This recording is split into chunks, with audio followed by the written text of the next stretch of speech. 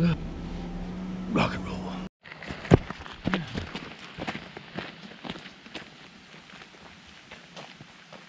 Alright, so I don't know where it is.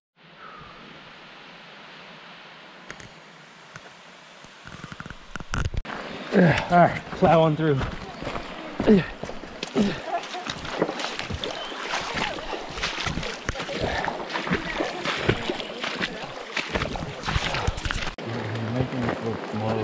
So I don't have to record myself walking back like an idiot.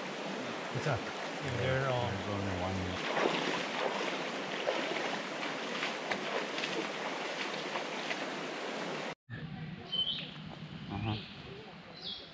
What's up, ladies and gentlemen? Jesse Warden here. Once again at the George Washington National Forest. We're doing the St. Mary's Wilderness. It is 72 degrees. 72, yeah. And it's just absolutely gorgeous. It feels like it's 80. I love it. The water is six inches lower, maybe 8, maybe a foot. And everyone's trying not to get their feet wet. It's like, this is the perfect day to get your feet wet. And they're just not. By the way, I'm with my homie Belek. Thank God I'm not alone. We didn't take Albus Man, which means we go 3 times as fast. I like to muck through. Muck through. Because it feels so good. So good.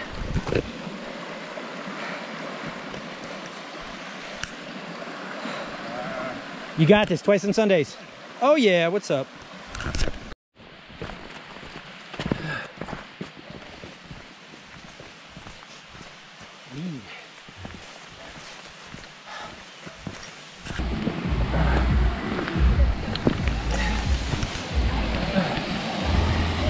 No way. Oh shit. I hope he's not gonna wait. Yeah, I don't. I regret nothing.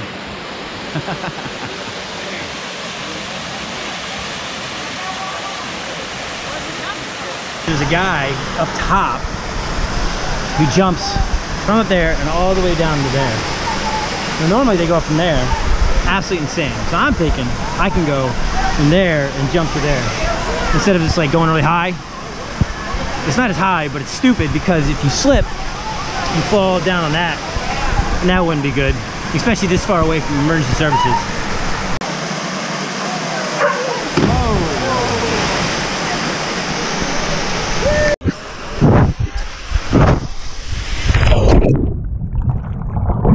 That water is so freezing. Ah.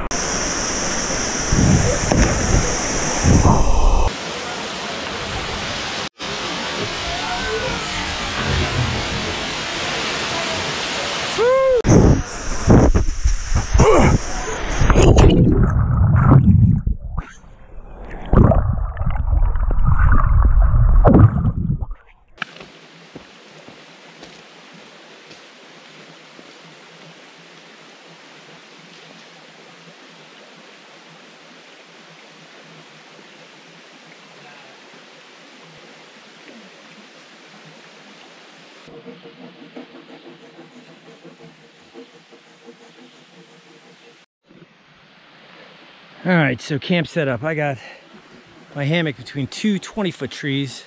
Got my housefly. I don't have the doors down. I don't need them.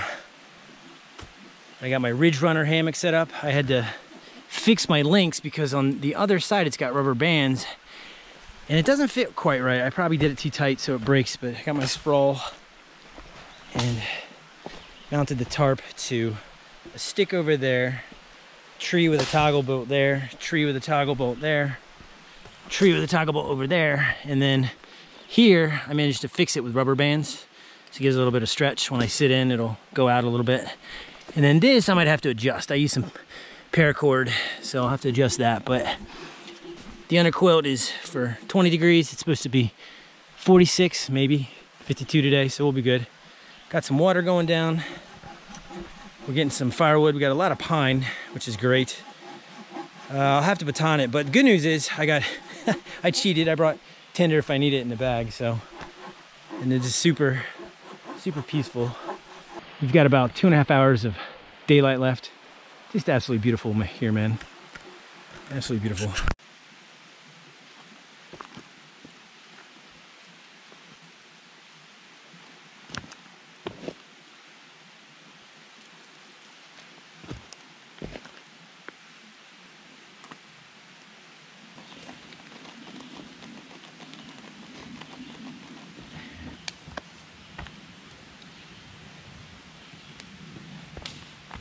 I'm making two things. You basically take these petite red gourmet potatoes and you boil them with just garlic butter and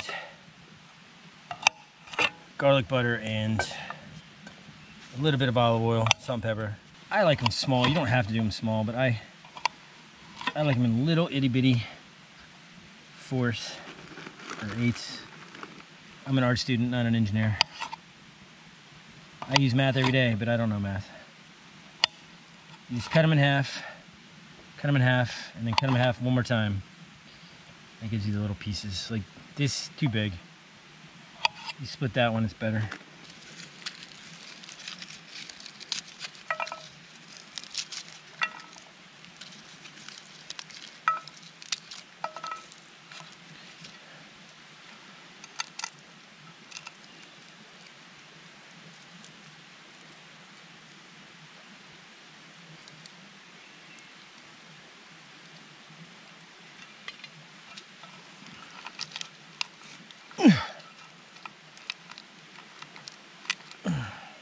Nice to do, you know, with like a squat rack or something. That'd be nice.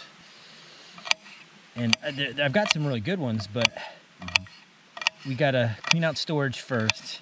Once we clean out storage, then we can take the darkroom equipment that she has in there and then put that in storage, and then I'll have room for like a lot of the camping stuff right now that's like in the living room that should be in the garage. I think if I do that, I can play with the walls. I'll actually have room for them on the new rack or new dumbbell stand. So I have two places to put dumbbells of various sizes. Not the one. Oh, yeah, by the way, this is just simple olive oil. The Brussels sprouts I always do by fourths. So just cut them once, then cut them again. Now some people like to cut off the bottom there, so you cut that off, put it in the fire.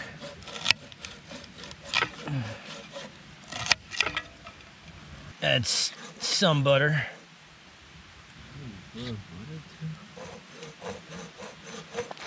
I usually add salt, but I don't have any today. So we're just gonna do lemon pepper on this stuff. And then we're gonna add a little bit of water here, halfway. The reason you add water is that these things will boil. You don't wanna add too much because it kind of like makes this potato soup once it starts to evaporate the water, which is really good. So, let's close that up. Yeah.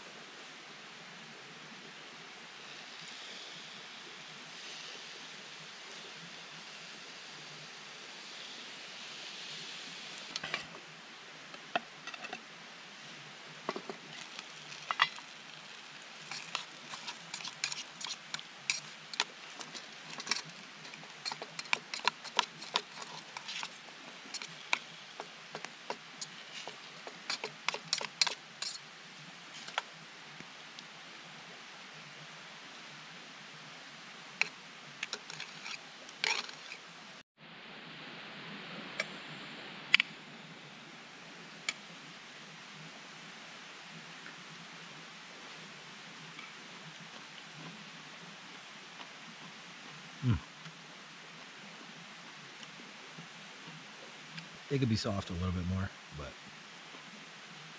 still good.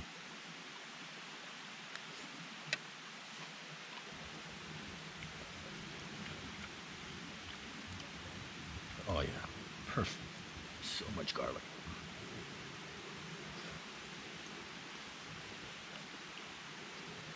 Oh man.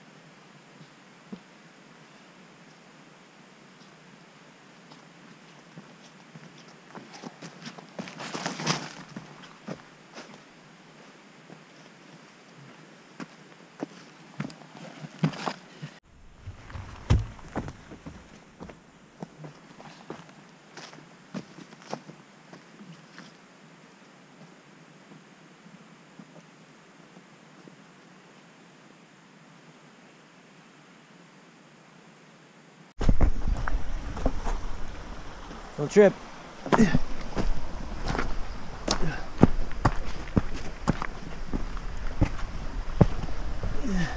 All right, so what did we learn? So the hammock was at a 20-foot tree, but it was too tight. So I needed to raise it, then loosen it. I knew it was too tight because I couldn't sleep on my side. It was only like 57 at night, pretty warm. And the underquilt was backwards, but it still kept me warm. They're not all ripe yet, but that's a nice back of a sign, you know what I'm saying?